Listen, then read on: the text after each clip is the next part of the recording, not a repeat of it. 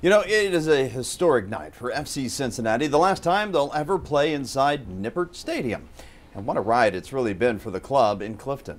It sure has. What a great place they've been playing. Sports anchor Caleb No joins us from the stadium with a look at what Nippert has meant to the club. Yeah, hey guys, it's an emotional night for FC Cincinnati for both good and sad reasons, and we knew this day was coming, but it doesn't soften the fact that it's here now, and it's time for FC Cincinnati to bid farewell to the house that became their home. Well, good morning. Today's a bittersweet day.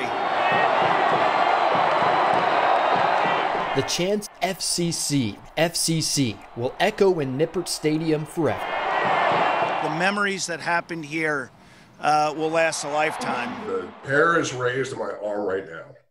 It's I don't know. It's just such a unique experience to hear the rumbling of the crowd. The early chapters of FC Cincinnati's history are rich with fond memories, 30,000 plus crowds, and championships. It is a turning of the page. So as we turn to the next chapter, we imagine the future. There's not a stadium in the world that looks like this. But still appreciate the past. A game with an expected record-breaking attendance. Nippert Stadium, where the most iconic moments of our club have happened. Nippert Stadium didn't sell tickets, and it didn't march through Clifton.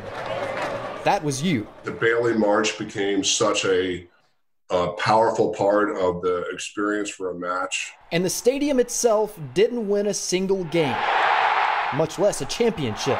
That was then. But without Nippert Stadium, none of that was possible. And for that, we say goodbye to our birthplace. As we bid farewell and turn the page, yeah, I have a lot of emotions. We say thank you to Nippert Stadium. We say thank you, and after tonight, goodbye. For allowing us to create this. All right, now unfortunately there will not be fans at tonight's game, but the club told us this morning they are not ruling out the idea of coming back to Nippert for one more final game and a proper send-off, but they said that would be at a later date in a later year. That's not even in the works right now. They said for now, it's time to move forward.